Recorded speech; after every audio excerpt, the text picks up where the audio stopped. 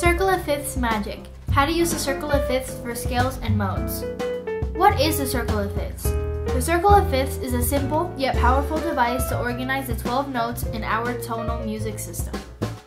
We divide the circle into 12 notes, exactly as in a clock, and we assign each note in the circle a note. Each note in the circle is a perfect fifth above the previous note. The perfect fifth is one of the most important intervals in music. No wonder it's called perfect. It is the second overtone to appear and is essential to a part of harmony and melody. We then choose any note as the top note, which we consider the tonic or key of the circle. So let's say we select the note C, then the circle will look like this. Since all the notes are present in a circle and all the notes are the same distance from each other, a perfect fifth apart, then the notes in the circle are always the same and in the same order regardless of which note we put on top. Usually, we will choose better enharmonic spellings as we turn the circle around to avoid double flats or double sharps. Let's turn the circle around. F, B flat, A flat. As you can see here, we have a B double flat which is correctly notated, but you want to avoid that by respelling it as an A. And there are F flat and C flat, which we usually respell as natural notes.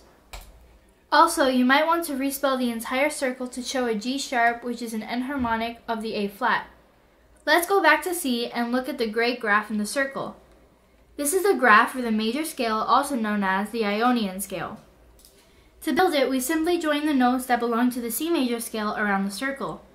So in the C major scale, the notes are C, D, E, F, G, A, B. And the graph of the circle is then this half circle. Right away, we see that the major scale is built by 6 consecutive perfect fifths. This is one of the secrets of the major scale, which makes it so important in music. The major scale does not skip any fifths, and that creates a powerful set. Let's listen to it.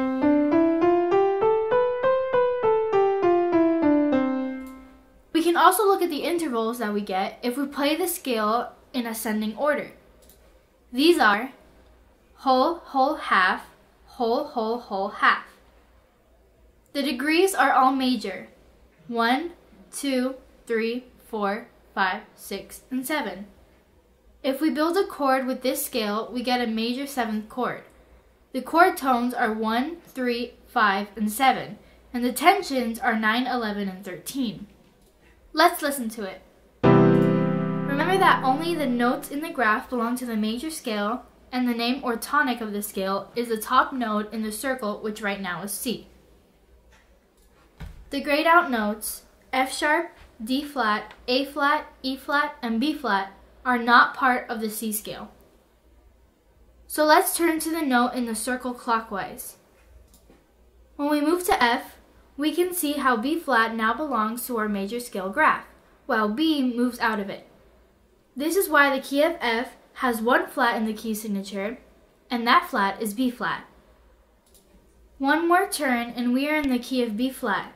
Now the E goes out and the E flat comes into the graph, and we now have 2 flats, B flat and E flat. Key of E flat, 3 flats. A flat, 4 flats. D flat, 5 flats. G flat, 6 flats. If we write it with the enharmonic spellings, and so on. It is important to notice how the flats will appear always in the same order, and therefore, when we write the key signatures, we always use that specific order to indicate the key of the piece. Now let's turn the circle the other way.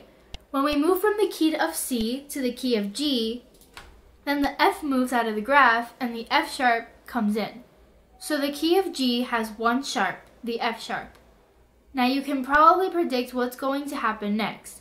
In the key of D, we get 2 sharps. A, 3 sharps, and so on. Pretty cool. That's not all.